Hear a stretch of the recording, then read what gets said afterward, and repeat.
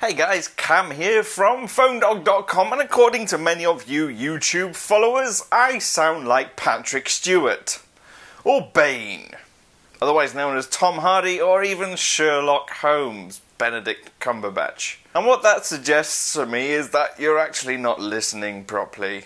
It's not even a case of my accent being British and you not being able to tell the difference between one British accent and the other. It's the fact that my voice doesn't sound anything like those guys. Engage.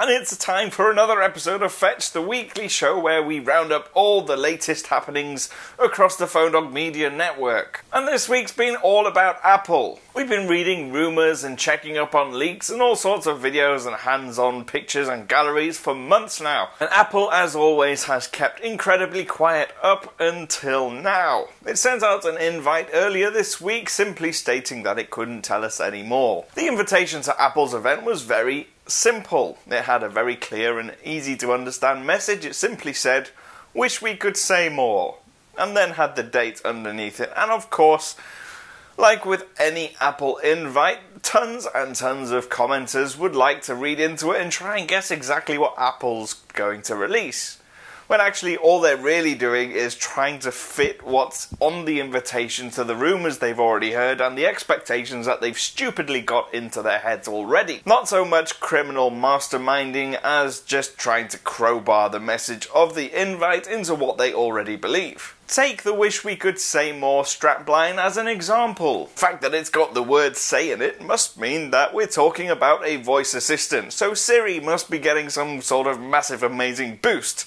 And it might do.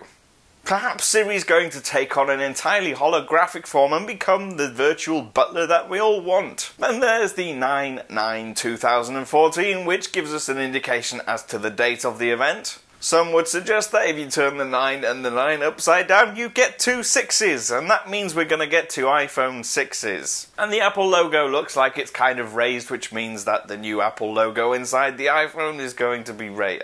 I really don't know. The portion on the Apple logo also looks like 2 hills, which suggests that Apple might be getting into landscaping. Or perhaps "wish we could say more" actually means that all the executive and staff at Apple's HQ have all been kidnapped.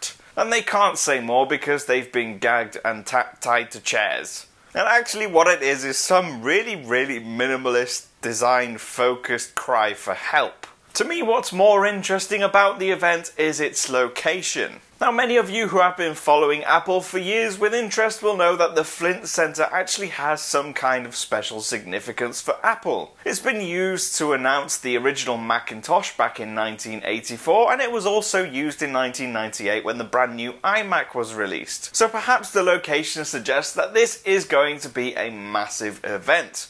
There's more space for more people to attend, and it could mean that we're going to see more.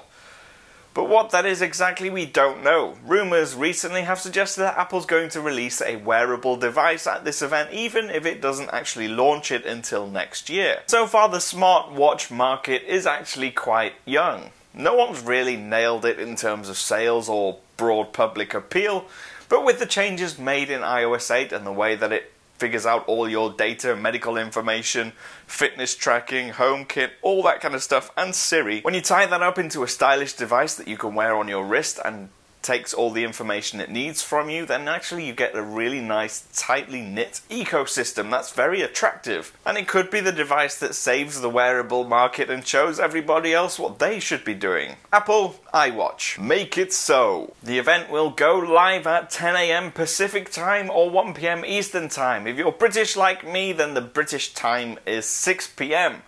So just about the time you're sitting down for your dinner. Let's just hope there's a live stream so we can all follow it online. And not to be outdone by Apple, T-Mobile also announced its next Uncarrier unveiling will take place the day after Apple's iPhone 6 announcement. Unlike other events, it's not going to be taking place in any sort of posh venue or arena or theatre. It's going to be taking place in one of the bigger stores in San Francisco. We don't really know yet what T-Mobile's planning to unveil, but if we find out, we will let you know and post it on tmonews.com. So that's been it for this week's episode of Fetch. It's been pretty much just a one topic and slightly a bit of an extra topic affair. But we have covered much more this week. Go ahead over to phonedog.com, androidandme.com, today's iPhone.com and tmonews.com for all the latest in a variety of different subjects across the mobile device industry. I've been Cam. I'm at phonedog_Cam on Twitter.